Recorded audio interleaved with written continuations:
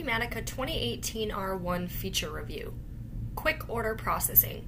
Acumatica users can now process orders with one click. The sequence of standard order processing actions is managed and launched from a single dialog box.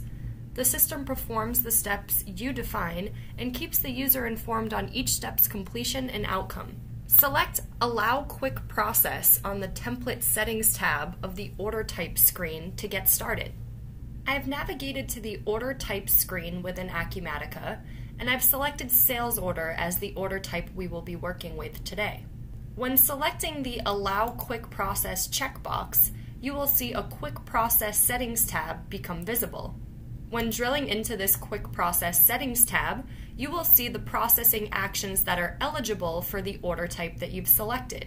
Users can specify the actions that they want to be performed by default for each order processed by selecting the corresponding checkboxes.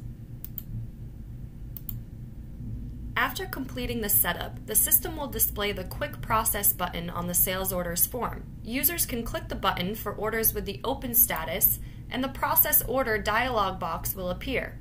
In the dialog box, users can adjust the list of processing steps to be performed by selecting or clearing the corresponding checkboxes. Users can also change the shipment date if needed, and Acumatica will validate item availability for the specified date and display the result in the availability section of the dialog box. The system will also flag settings such as email settings that are preferred by the customer that you have chosen to override.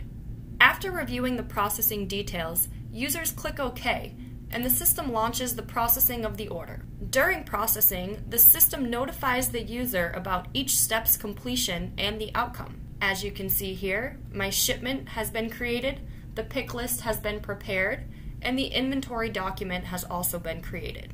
After processing is complete, we can view the created documents by clicking the document identifiers. The system will open each link in a new tab so that users can easily return to the processing results.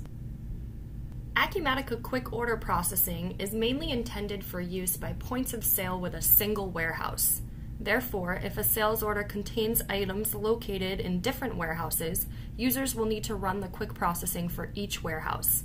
The next run of the quick processing for such a sales order is available after the shipment from the previous processing is completed. Quick order processing can also be applicable in scenarios such as will call orders or customer in-store pickup.